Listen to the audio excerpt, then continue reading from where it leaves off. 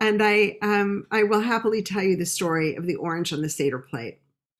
This started in the early 1980s. I was a graduate student, and I was asked by Schocken Books to edit a book called a book of articles, essays about women in Judaism. The book was called On Being a Jewish Feminist. And the idea was not to say, what does Judaism say about women, but to say, what do feminists say about Judaism? So shifting things a bit. During that time, as I was preparing this anthology and also in graduate school and doing all of that work, I had a friend. I have a lot of family in Los Angeles. And I had a friend, is actually a cousin of a cousin in LA, whom I knew pretty well. And his brother was living in San Francisco, and he was gay. And he was sending his brother in LA some horrible reports about young gay men dying of a terrible disease that nobody could understand. There was no name for it. And my friend in LA, the brother, was telling me about this.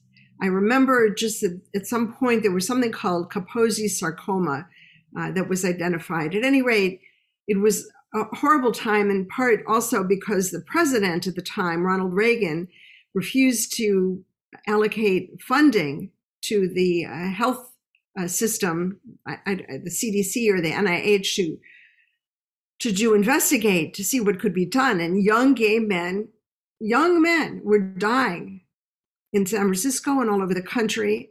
And at the same time, there were Christian preachers saying that this was a punishment from God for being gay. So that was the atmosphere. My book came out in the fall of 1983. And a few months later, I gave a talk at Oberlin College. And there I heard about some students, lesbian students had put together a gay and lesbian Haggadah. I could tell you more about that, but it was inspiring. And so that year on Pesach and my family Seder, I decided to put an orange on the Seder plate and have everybody at the Seder take a piece of the orange, make the bracha over fruit, eat the segment of orange, and spit out the seeds of homophobia. Eat the orange out of identification with gay and lesbian Jews and non-Jews, people who were being marginalized in the Jewish community and in the society at large. So that's how it started, and that's what it was about. It was about solidarity with gay and lesbian Jews in the 1980s at a time when there was a real crisis, a terrible crisis, before we knew the term AIDS and before there was medication to prevent and to treat and so forth. So that's how it started. And as you know, the story then evolved into something crazy, that I was giving a lecture in Miami Beach and a man stood up and said, "A woman belongs on the bima like an orange on the Seder plate." And so people were starting to put an orange on the Seder plate out of solidarity with women on the bima or something like that. Even though women were on the bima, women were being ordained rabbis at that point, Reform, Reconstructionist, conservative. So I didn't know why did that happen, but I was struck by the fact that they took my story and gave it to a man, and they completely removed the issue of homophobia that the orange was supposed to be addressing. So I have to say, I started wondering, how many of the texts that we read by the Rambam and Spinoza and Rabbi Akiva and so on, how many of them were ideas from a woman put into the mouth or attributed to a man? So that's the irony of it. But anyway, yes, so David, it was lovely to get to know you, and it's lovely to be with you tonight. Thank you. It's great to have you, and thanks for enlightening us about the real origins of the orange on the Seder plate. And also, you said that was in what year? 1983? Yes, it would have been in the spring of '84. That was the first Seder when I did that. Yeah. Well, a lot of water's gone under the bridge, but aren't we glad that our own movement has really begun to transcend some of our issues with homophobia, and that we now, in many places in our movement, offer equal rights to people of all orientations? Yes. And I would say it's not only a matter of trying to overcome homophobia, but it's also a matter of recognizing the enormous contributions gay and lesbian Jews have made, are making, and will make to the Jewish world, to Jewish culture, to Jewish thought, insights that we gain, and to recognize also that since the beginning of time, homoeroticism has been something quite normal that affects most people's lives. When men sit day after day in a yeshiva, of course there's a homoerotic energy, and that's good. It's good for them to feel that.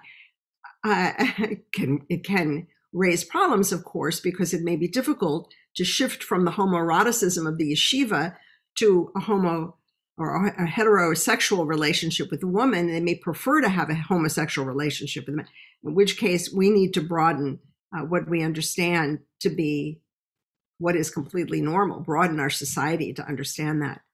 So yes, I agree with you. There's a lot of work still to be done. So maybe next year we'll put a pomegranate on the Seder plate. That's a good one. So thank you very much. So I'd like to shift and talk a little bit about the legacy of your father through your eyes. One of my favorite statements of many that your father made was that we don't just need textbooks, we need text people. We need to learn from observing and learning from people that invest in us and that we observe and watch them. And you've had a very special vantage point for someone who was a very public, inspiring leader and teacher. And yet you have a very intimate and personal perspective on your father's work. And first, I wanted to invite you to share with us a little bit some of your reminiscences, in particular, your father in helping our country, not just Jewish people, but our country to challenge the norms of racism at a time when that wasn't always the safest or most popular thing to do. Yes. Yes, thank you. So I'll begin with the second part of your question and then go to the first part. I guess I would first want to emphasize that the United States is a democracy that actually became a democracy thanks to the civil rights movement. That is, one can't speak of America as a democracy when a huge number of the population, all the Black Americans, are not allowed to vote. That's not a democracy. So the civil rights movement actually made a great contribution, as you pointed out, to the country by helping the United States fulfill its mission and its goal and its being as a democracy. So that's why that march in Selma was so important. It was a march to celebrate the Voting Rights Act and to say, yes, this country is now a democracy. What concerns all of us, of course, is that those voting rights are being challenged by state legislatures, even by the Supreme Court. So I'm worried, as many of us are, of course, about the preservation of American democracy for that and for several other reasons as well.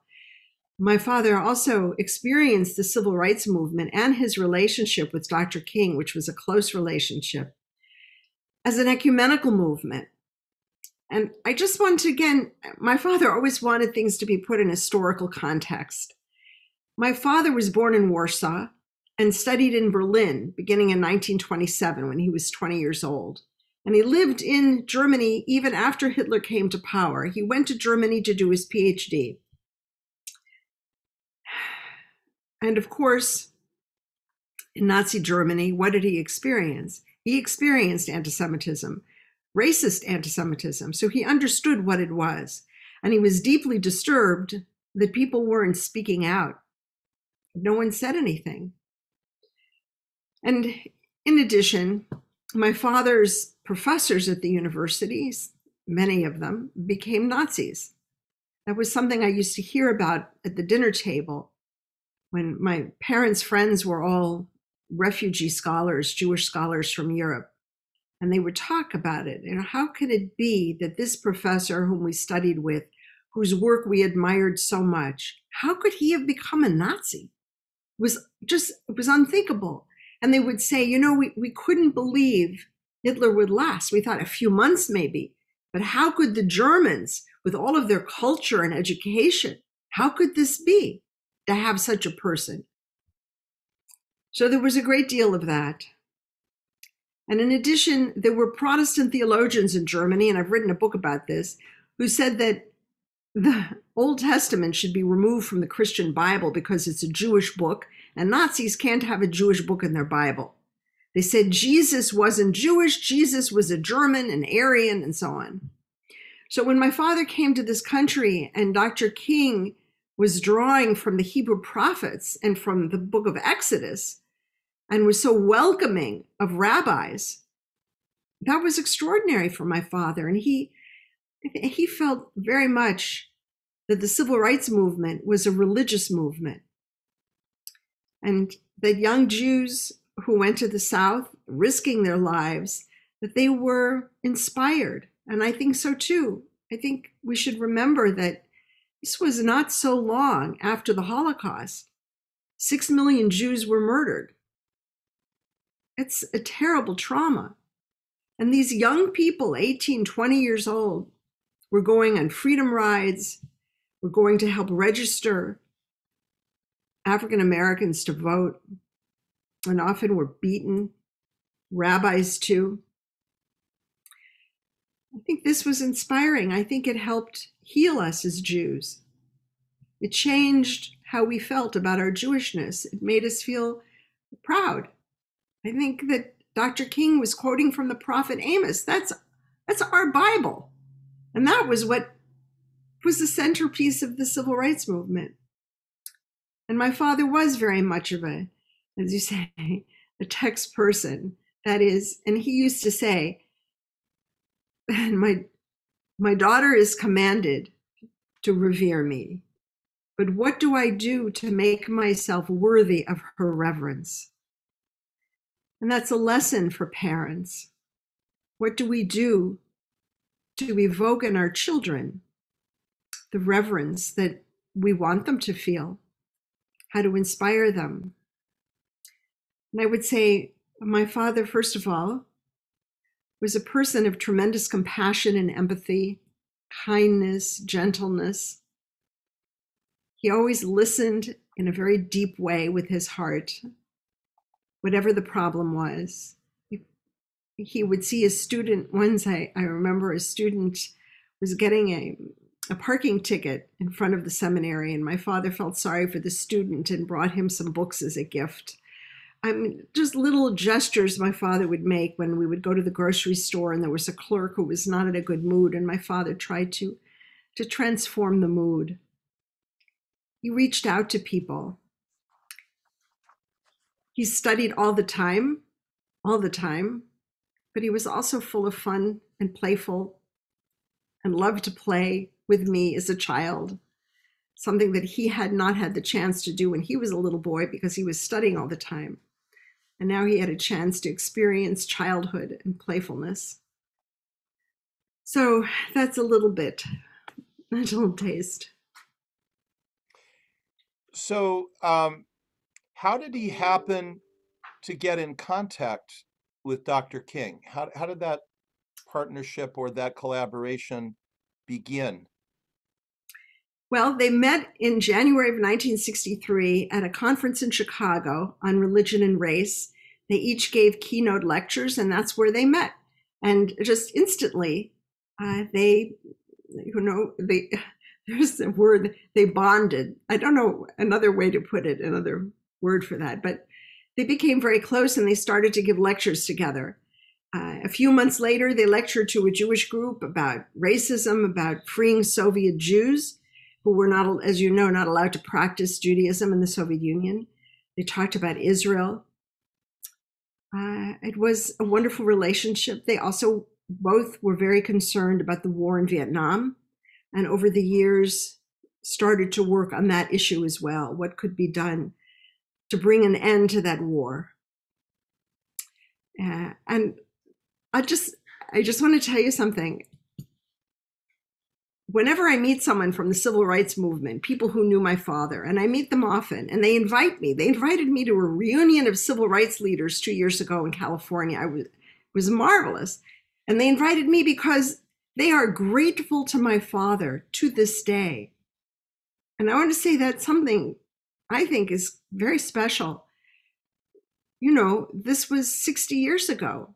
the civil rights movement, but the gratitude that they express tells us something. It tells us that the nonviolence of the civil rights movement meant that for months and months, the civil rights leaders and participants were trained, not just don't hit back if someone hits you, but rather trained to think differently, to be a different kind of person, to be a person of generosity and gratitude, of kindness and gentleness. And it comes through. They are amazing human beings. I think of Reverend C.T. Vivian, for example, and John Lewis, and Andrew Young, and Reverend Lawson, so many whom I've had the privilege to meet, Reverend Shuttlesworth. They are extraordinary human beings. One thing that I notice in the comment, that beautiful comment you just made, which is not something I've read or heard that much, is that part of changing society, it sounds like, for those who set out to change society, was also a matter of refining their own soul and their own spirit and their own conduct, maybe in Jewish terms to master their own Yetzer Hara and maximize their Yetzer Tov. A little Yes. later on, Jessica's going to ask you some questions about our current moment. It seems to me that today, when people want to create change in society, they're usually focusing on what's wrong with somebody else rather than how to uplift and transform themselves. Maybe we can all take a lesson from your father's way of starting with their own selves. Yes. Yes. Now, I want to go a little bit off the path to ask a related question about your dad's influence on you. The groundbreaking book for me, when I kind of became a disciple of Abraham Joshua Heschel, was in the 70s when I was at Camp Ramah and somebody gave me a copy of the Sabbath. And I started to read about Shabbat. And I grew up with Shabbat. We always had Friday night dinner. We went to synagogue. We spent Shabbat afternoon with my Yiddish grandmother. However, this was like a bolt of lightning for me to read that book. And it elevated and just created a sense of grandeur and beauty about the Shabbat. It made it cosmically significant. I really didn't know anything about Isaac Luria, but in a way, the way the Ari says that the pious acts of Jews can uplift, the very spheres of the heavens, reading the Sabbath made me feel like a participant in something much, much bigger than myself. And what I wondered is, if you don't mind my asking, what was Shabbat like at your house growing up? What are your memories of Shabbat? Sure. Well, thank you. I think, the first thing I want to mention is that there is a short essay by my father about Yom Kippur that I included in the book Moral Grandeur and Spiritual Audacity. It's just 2 pages in which he describes anticipation, the anticipation of Yom Kippur being even more powerful than the day itself. And I think sometimes we neglect that. We don't give ourselves anticipation. So when I was growing up, Friday was just a different day. My mother, who was a pianist and who played the piano every morning for many hours, would shorten her playing to go to the stores. And I remember even as a little girl going with her in New York City, where I grew up, go to the kosher butcher store where there was sawdust on the floor, and then to the kosher bakery to pick up the challah. And then we go home and my mother would cook. My mother did not like cooking particularly.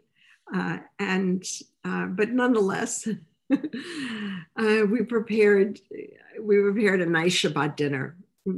And what I liked was the rhythm of the day. That is, it starts out in a relatively calm way in the morning, but of course, in the fall months and winter months, when Shabbat begins earlier, it would become more intense. And my father would come home very early from his office at the seminary and get ready, bathe and dress and so on. And then in the few minutes before it was time to kindle the lights, there was a moment of, I don't know what to call it, but a kind of intensity in the kitchen. Was everything finished? Was the blech on the stove? Was the flame at the right place?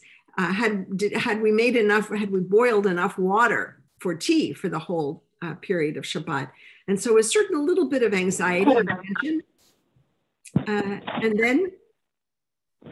And then we would go into the dining room and kindle the lights. And then we would go into the living room. We lived on the 8th floor, and the windows faced west over the Hudson River. We would sit there and watch the sunset. And that was a beautiful moment. We normally stayed at home. My father davened at home, and we would go to the synagogue on Shabbat morning. My parents occasionally had guests, not that often. Occasionally we were invited. But of course, the evening was very calm and relaxed in a gentle way. We had a lovely Shabbat dinner, the three of us. There was a lot of laughter and fun and conversation, a little bit of singing. And then in the morning, my father often left early to go to shul, and my mother and I would come a little bit later. My father said that he was going to he was joking, he would get a stiff neck from looking to see if we had arrived yet. Men and women sat separately at the synagogue at the seminary. And then we had lunch. My parents would take a nap Shabbat afternoon, and I had to be quiet, which was very difficult. And then often when I was young, Elie Wiesel lived a few blocks away in Riverside Drive. This was before he got married. And he would come over in the late afternoon and go for a walk with my father. And then they would have tea. Sometimes my parents invited students for Shabbat afternoon tea. This was a high tea with cheese and crackers and coffee cake. And sometimes my mother would make what's called a herentort, which is a big European, very complicated thing to make. And there would be students at the table, and they would talk about their studies and where they came from. And then we would daven and make Havdalah. And then my father would go to his desk and my mother would go to the piano. So that was our Shabbat. But I have to tell you, I don't know how to convey to you fully the mood and the atmosphere. I would say that my father writes in the book on the Sabbath that on Shabbat, you don't light a fire in the oven, but you also don't light the fire of controversy. So there were certain topics that were not discussed on Shabbat, controversial topics. We didn't talk about the Holocaust on Shabbat, for example. We did sometimes have visitors, colleagues, sometimes Catholic, nuns, priests, who were coming for the very first time to a Jewish home, first time for a Shabbat. And that was also something very special because I could tell, and I remember very vividly, that for them it was something extraordinary to come to a Jewish home and to meet my father, and my father would make Kiddush and the motzi, and they were participating. And, you know, they were just, I could see there was a kind of awe, and they must have been thinking, somehow it can't be that this person is not going to go to heaven because he's not Catholic. On the contrary, I think they were thinking, we Catholics have something to learn about God from a Jew. And for them, it was revelatory, extraordinary. I think nowadays it's different, it's more common, but then it was very new and special. That's very beautiful. Thank you for sharing those memories of your Shabbat. One thing that this narrative made me wonder is you mentioned the profound betrayal of the Jewish students in Germany by not only the entire society, but by the professors they revered and studied with. And Germany considered itself to be the apotheosis of Western civilization, and yet it descended into the worst and darkest evil that had been known yet to that day. And yet somehow that experience of going to the light of Western learning in Germany, of being a student in Berlin, of witnessing the rise of Hitler, of seeing the betrayal of his professors and fellow students, and having to flee everything across the ocean, did not embitter your father. And indeed, he became a leading figure for doing outreach to non-Jewish people at a time when he had every reason to turn away from that. Did you ever discuss that with him, or do you have any insight? Have you ever thought about that? What led him to take that approach when he had every reason to turn away? Yes. Well, thank you for that, David. I would say, first of all, my father would never, he said clearly, he would never go back to Germany. He would never go back to Poland. But he came from that experience saying, first, this should never happen again to anyone. He used to talk already in the 50s, he talked about Auschwitz and Hiroshima. Not many Jews included Hiroshima. And I think in many ways, we can divide the 1960s between two paths in American Jewish life. The path of my father, this should never happen to anybody ever again. And the obligation that we have today is never to be indifferent to other people's suffering. That was my father's approach. On the other side was Meir Kahane, who said, never again to the Jews, and we have to get weapons and arm ourselves and so on. So these were two different responses, very different. And I think for us as Jews, we still stand at that crossroads. Do we feel now an obligation that no one should ever suffer the way we suffered? Or should we only worry about ourselves? That's the question we ask. So you're drawing a line from your father's example to questions that you pose yourself as a teacher and a leader today. And I wanted to ask you, what do you see as your father's legacy in your own work, or your parents' legacy in your own work? What are some of the ways in which you feel very, very much following or inspired by those examples and teachings? And also, after talking about that a bit, also, how do you differ? In what ways is your direction your own? And how does it differ from your father's work? Well, of course, I didn't have the opportunity that my father had to experience the extraordinary richness of Jewish life in Europe, in Poland, and in Germany, and elsewhere. Yeah. So my father's influence, well, I would say, first of all, that when I was growing up, I knew about European and especially German literature, French literature too, but in English, but not so much American. And I always felt I was a bit of a tourist in America. And I always thought I wanted to go to Howard Johnson because that was really America. And the life that I lived with my parents was very European and in some ways a little bit medieval. I mean, women, there were no women professionals. I was never encouraged. I was told you should take chemistry in high school. It'll help you with your cooking.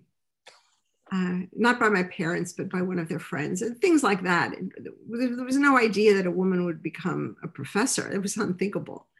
But things have changed. My father did suggest to me one day that I should go to rabbinical school and become a rabbi. And I didn't think that would ever happen, ever be possible. And he said, well, I think things are changing. So he always supported me in that respect, including when I wanted a bat mitzvah, which was also unheard of at the time. In terms of my scholarship, I knew the name Abraham Geiger when I was growing up. And when I was a graduate student, I started studying his work.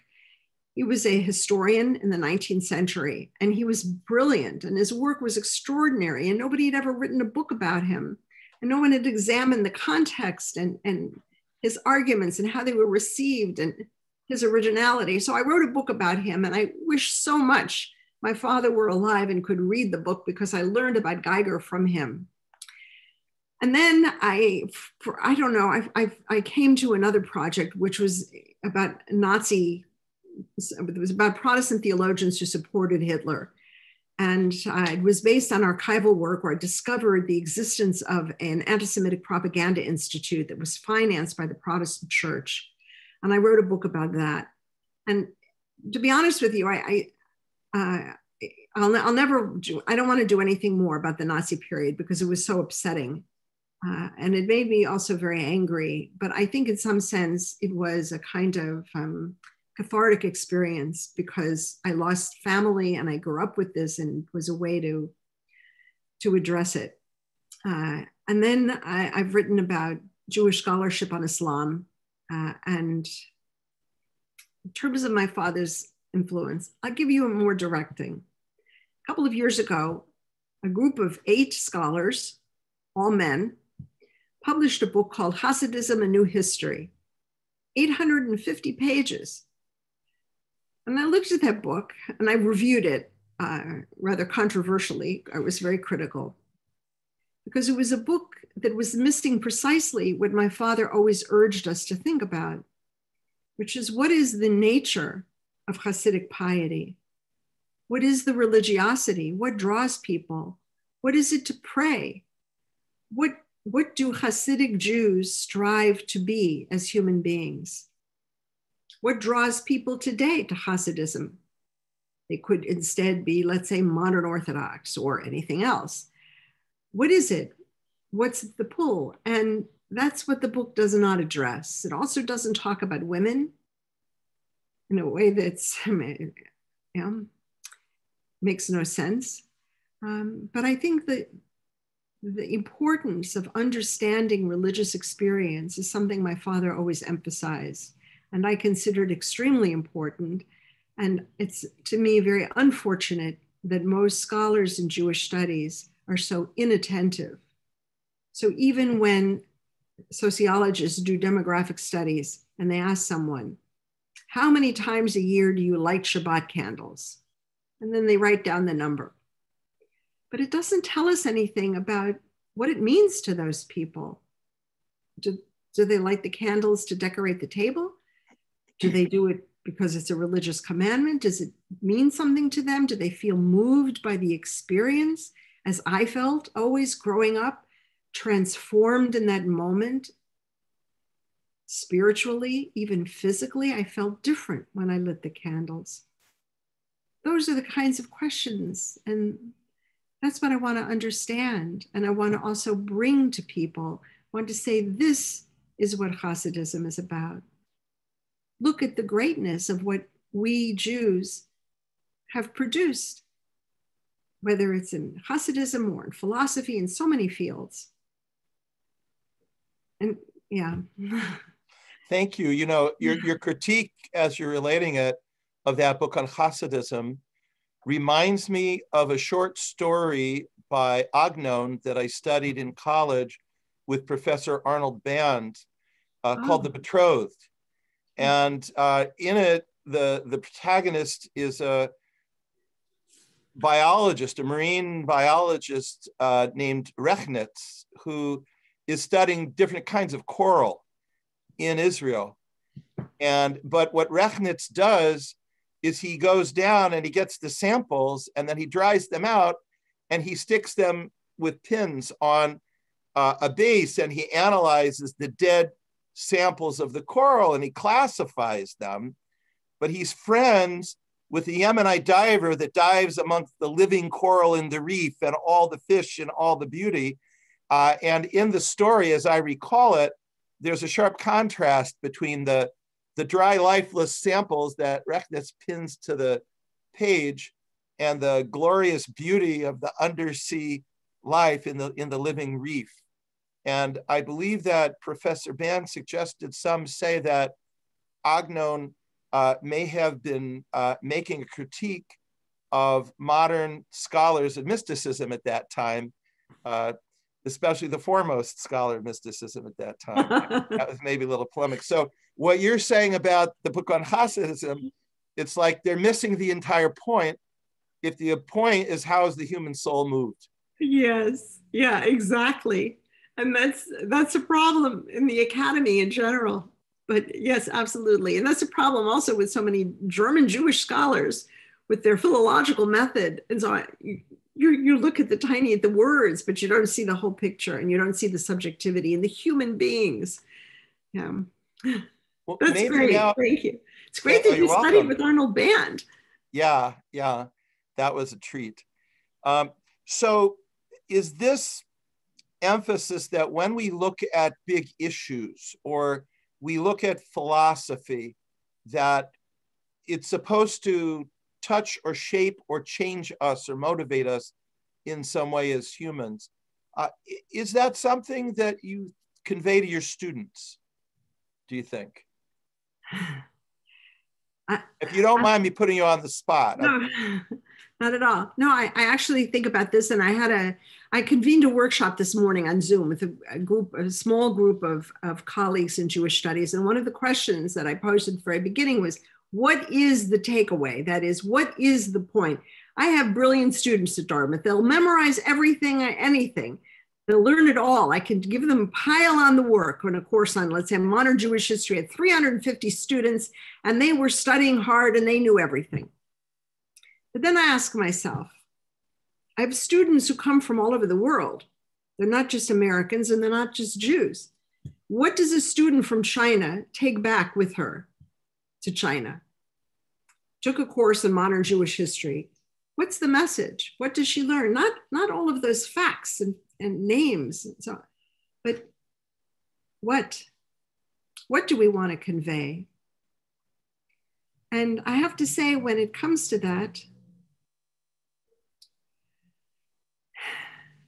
there are many things, of course, but what I would like them to know more than anything is the emphasis on the heart, is the emphasis in Jewish texts and how to cultivate one's inner life, what kind of a person one should become, what we should do with our lives, what's the mandate.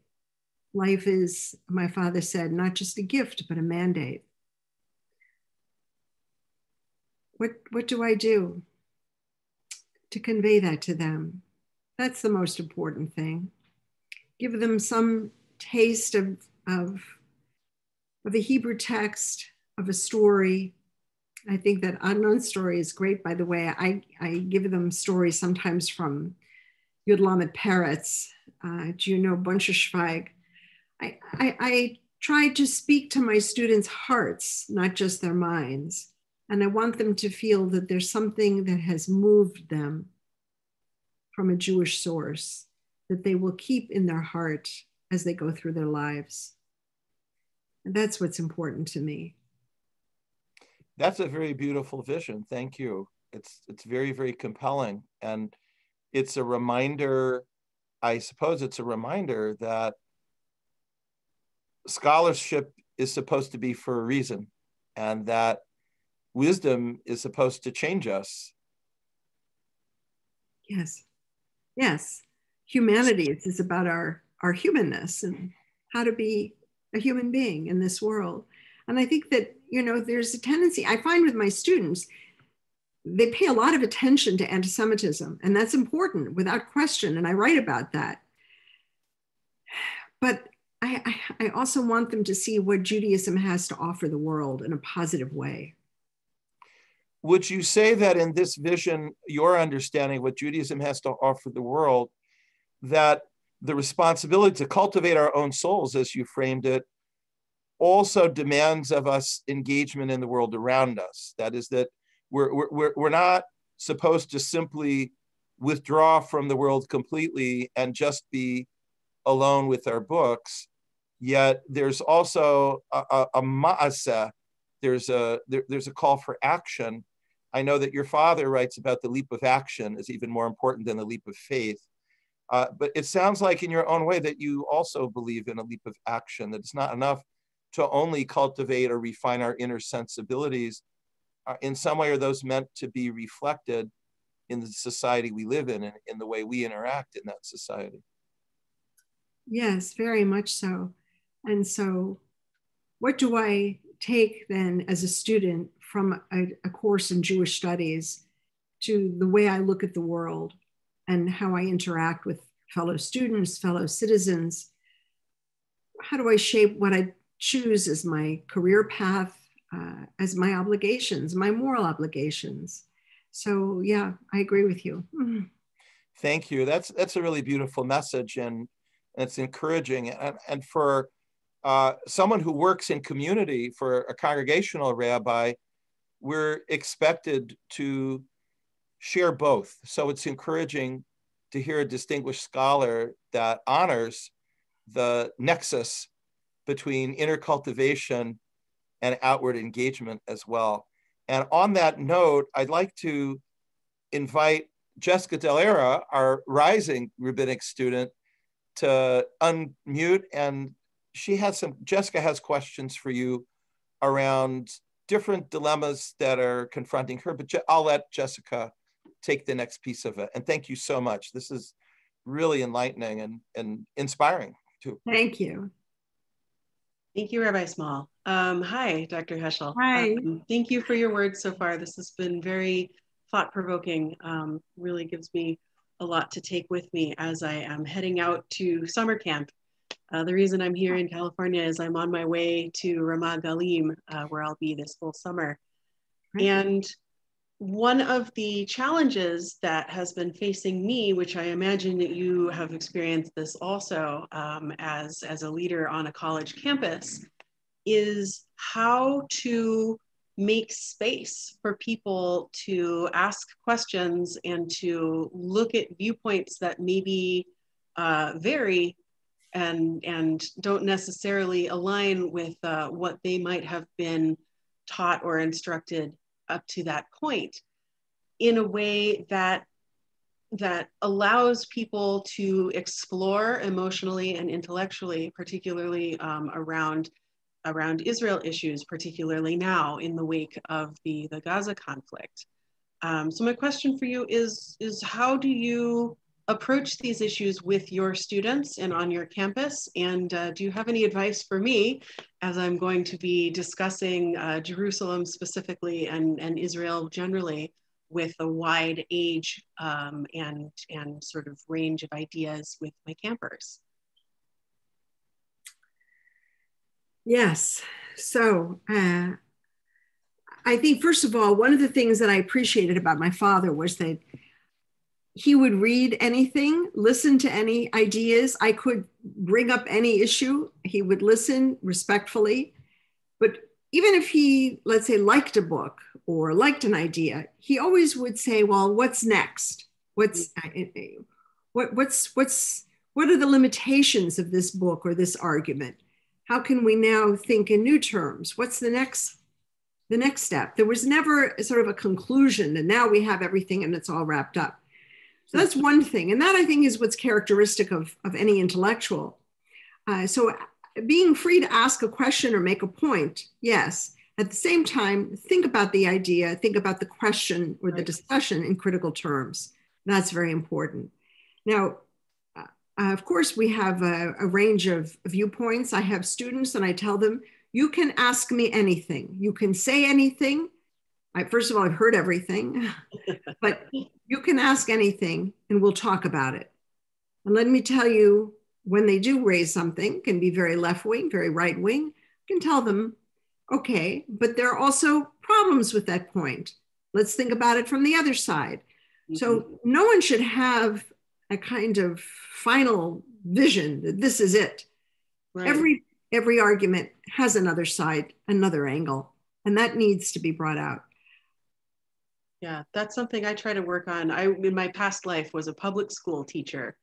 and on different issues, right? We didn't talk about Israel-Palestine very much in public school, but I always encouraged my students to stay curious and always try to see, are there other perspectives and viewpoints that you're missing out on that you could maybe investigate. And I have found that sometimes is challenging around Israel issues in the Jewish community, where people feel so polarized.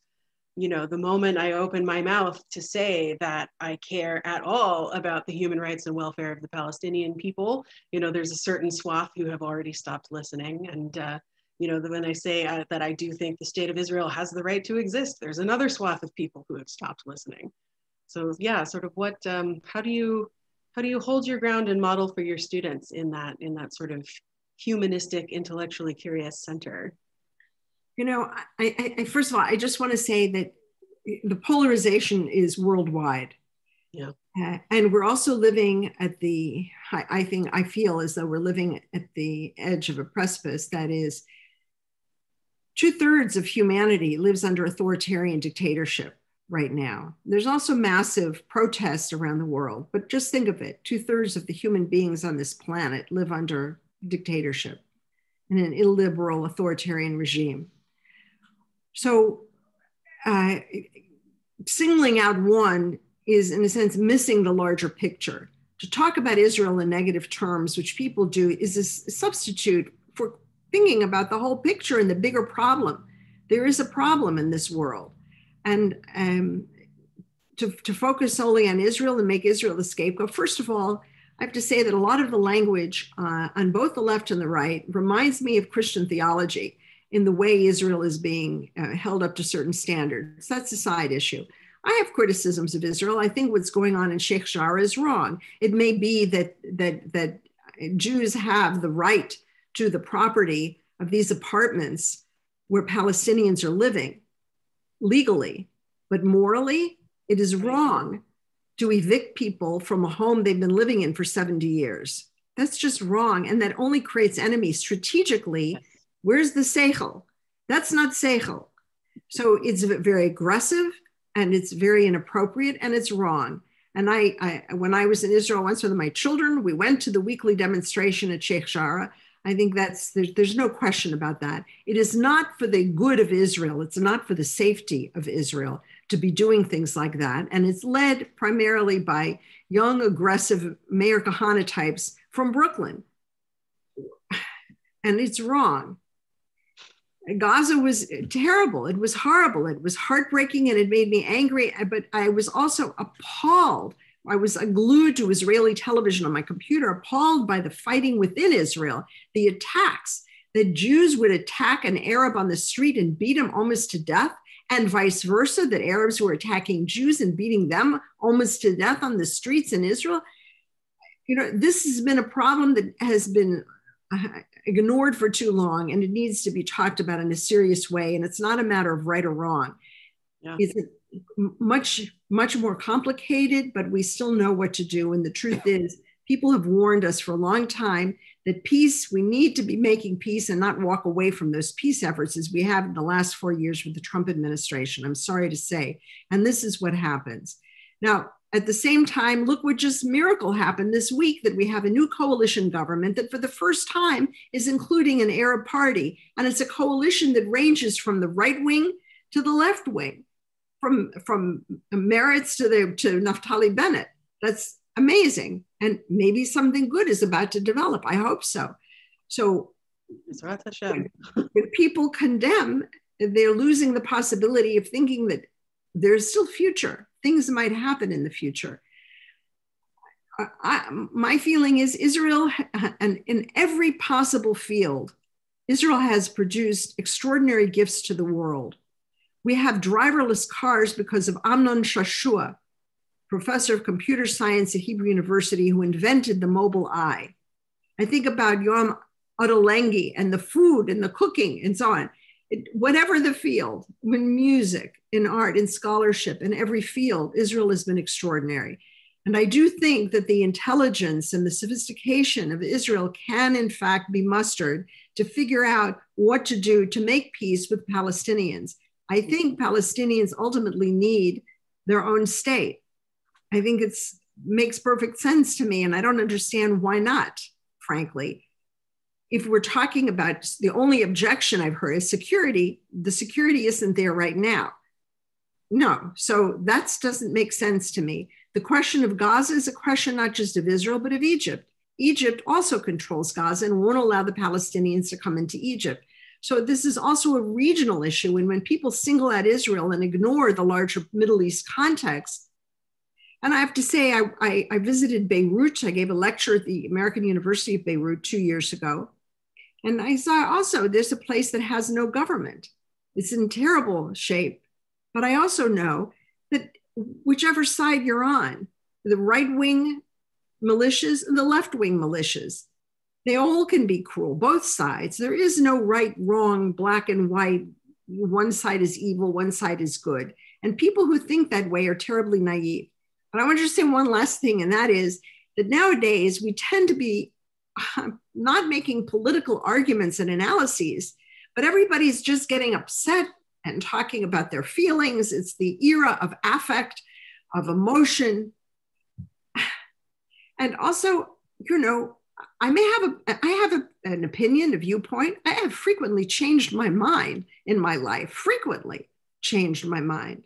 I am not my political opinion. I may have a viewpoint, but that's not me. That's my viewpoint. And instead, we have people being attacked as if they themselves physically embody that viewpoint that I disagree with. So that person is a bad person. I should be exiled. I'll never speak to him again. What's wrong with us? Why are we so consumed with emotions these days, with rage, with narcissism, as well as fear and anxiety? All of that needs to be addressed. And this whole, at least in the United States, we need to calm down. We need, I think, our churches, synagogues, mosques, schools, public libraries, everybody who can needs to calm the country and make people feel less insecure, less anxious, and less angry. Because it's those kinds of negative emotions that allow dictators to come to power. And that worries me. So we all need to just relax and know we're all in this together, this human life, which is quite special and very, very brief. And we need to try to learn to get along. As Rodney King said, why can't we all just get along? Right. And when we're in that sort of fight or flight, us versus them mode, that, I mean, even, you know, the neuroscience shows very clearly that you cannot get into nuance. You cannot get into perspective taking when you have this sense of like peril, imminent peril that sort of shuts down all of those higher level, more nuanced brain functions. Exactly. Yeah. So my last question for you is what gives you hope and keeps you going in the work that you're doing at Dartmouth with your students in terms of Jewish life and engaging in those kinds of conversations? I imagine that there have been, maybe incidents and conflicts among students and faculty, but what keeps you going and makes you think that we can find a path forward, even if it's a difficult situation right now? Well, first of all, I have to say my students are really fantastic. I like them enormously, and I learn from them, and I feel hopeful because of them. I feel more hopeful for my students, I guess, than from my colleagues sometimes. Not all, of course. But also what's great about being at a college is that every year there's a new crop of students, new 1,000 students arrive at Dartmouth every year, and they're great. And there are also new faculty who come every year. I gave a seminar this spring term with a colleague who is from Lebanon in Middle East. She's the chair of Middle Eastern Studies. And we talked about what it was like in the 19th century for Arabs and Jews to think about modernity. We talked about parallels between the Nachda, which is the Arab Renaissance, and the Wissenschaft des Judentums, this scholarly study of Judaism, the discovery of historicism and the development of Hebrew literature, same time that Arabic literature was emerging, the novel and poetry and so on. So experiences like that with great students thinking in new, fresh terms, it's so stimulating to think in a new way. It's exciting and it's wonderful. The students were great. And so moments like that, those are fantastic experiences. It gives me hope for the future and it gives me joy in my life. Thank you. It's good to hear that. Yeah, this constant looking outward toward new people and ideas and experiences, I think, does everyone a lot of good, regardless of our situations and what's going on in the world. So thank you for that message. And may I just say for the kids at camp who may have difficulties right now with Israel, I mean, I understand. And I also think that's one of the things that was wrong about Bibi Netanyahu, that he allied himself with Republicans. And Zionism is for everybody. It's left-wing, right-wing, religious, secular. It shouldn't be confined. And I also think it's important that we understand that Israel is essential in terms of anti-Semitism. That's without question. And second, that Israel has so much wonderful, so much goodness to give the world, and it is. And that mustn't be neglected. And yes, some of its politics, terrible. That will change. And let me say, we in the United States really shouldn't point the finger, because our governments have also done some pretty awful things around the world. So who am I to, you know? Yeah, that's the message that I hope to take, that you know, you can love Israel like your family, and Yes. love the things about it that are wonderful, be critical of the things about it that you find less wonderful, with the hope of making it better. That's always the viewpoint that I come with. That's right. I agree. Thanks. I really appreciate this exchange between the two of you. And Jessica, as you're a rising leader, and in this room tonight, you represent for sure the younger generation. It's really wonderful to hear a fresh voice, but also to hear, Susannah, how you react and respond to those questions. That in itself is very encouraging. Jessica, if you don't mind, I know your primary job tonight was to ask questions of Dr. Heschel, but I want to ask you a question as we're about to wrap up. For it. The same question, two questions that you asked to Susannah, which is, what grounds you in the middle of all this and what gives you hope? I know that you shared with me that there was a letter that was circulated by rabbinic students, including a few from JTS, although mainly not, which was extremely critical and used some very hostile and, in my opinion, denigrating language, biased language about Israel that was very unfair. And I'm sure that's not the only thing that goes on. So how do you stay grounded in the middle of that? And what gives you hope and optimism? Yeah, I mean, certainly around Israel issues, for me, it's very important to keep my thoughts and feelings grounded in Jewish values. And if something comes to me that I can understand and explain and engage in from a perspective of Jewish values, then I do. And if something comes to me that feels like it would ask me to turn my back on some of my most dearly held Jewish values, then I refuse to engage in that way. And sometimes that doesn't make me popular, right? Both, I have quite, you know, friends on a wide political range generally, and specifically around Israel issues. And so, you know, if I can frame something in terms of B'Tselem Elohim, in terms of, you know, being that shining light on the hill, if I can frame something in terms of making the world a better place, in terms of ensuring, Dr. Heschel, I fall out on the, you know, in terms of looking at the Shoah. I'm definitely in the never again means never again for anyone camp. It's part of why, I'm very interested in immigration issues here in this country. I often come at that from that perspective that is so deeply grounded in Jewish values. And what gives me hope is I see there are more people with me in this center, sort of left-leaning center, than I saw even a couple of years ago. I think there are more and more people who are realizing that this tremendous polarization and I think you used the word siloing, of saying like, this is what I think and my thoughts on this issue are complete and done and I have nothing else to learn and I'm just going to keep repeating what I already think. I do see that there are more people quietly and subtly coming a little bit back closer toward the center and saying, well, maybe that's not actually the way to get anything done, even if we can't agree on what should be done, right?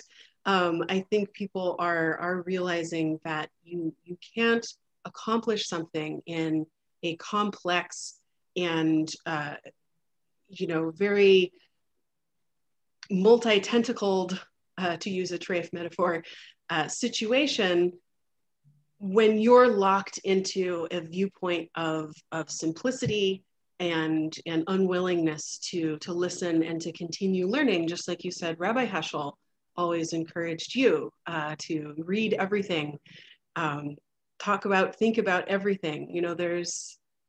I have read, as I'm preparing for camp, I have read viewpoints from much farther right and much farther left than I am, just because I think that it's important to know what people are thinking. And even if I deeply, profoundly disagree with the conclusions that they come to, that it makes me a better and more responsive thinker and leader, to have made the effort to expose myself to these viewpoints, to try to understand where they're coming from so I can look for commonalities. Where do we agree? And that deep love of Israel and of the Jewish people and of humankind made in the image of God, that usually is the foundation for talking to anybody about these issues. Thank you for that. And, as I listen to you, I think about the following, and that is that I think, following what Susannah said before, people get confused about what it means to be passionate. And to be passionate does not have to mean being closed-minded. Yes. In fact, if we go back to the legacy of Abraham Joshua Heschel, to be passionately curious, to be passionately humble, to be passionately human, and to be passionate about improving ourselves and our world around with others, those require being open and listening as well as declaiming.